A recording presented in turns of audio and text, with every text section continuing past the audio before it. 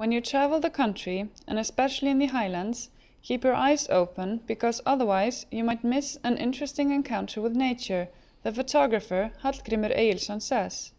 These pictures were taken when I traveled across the Kjölur Highland route at the end of July, when I suddenly looked out the window and noticed a fox. At first I wasn't sure that it was a fox, but I got out of the car, took my camera with me and chased it with a 300mm lens, but kept a proper distance. Indeed it was a fox. Soon it spotted a golden plover and found its nest. It ate the chicks and the mother had to watch it from afar, he describes.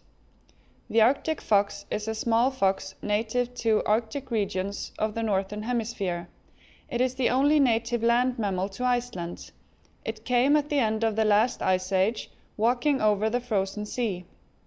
Most Icelandic foxes have a brown shade all year, but others are grayish-brown in summer and white in the winter. The species is not purebred in all parts of the country, as foxes have escaped from fox farms and mixed with a native species. Foxes can be found all around the country, but they are most common in the north and west and least common in the south. Foxes have a varied diet. Along the seaside they feed on seabird, shellfish and seal carcasses. Foxes are good hunters, and the highland foxes feed on various birds, including the eggs and chicks. They are also known to attack lambs. These photos were taken near Kerlingarfjöll, a beautiful volcanic mountain range situated to the northeast of the Kjölur Road.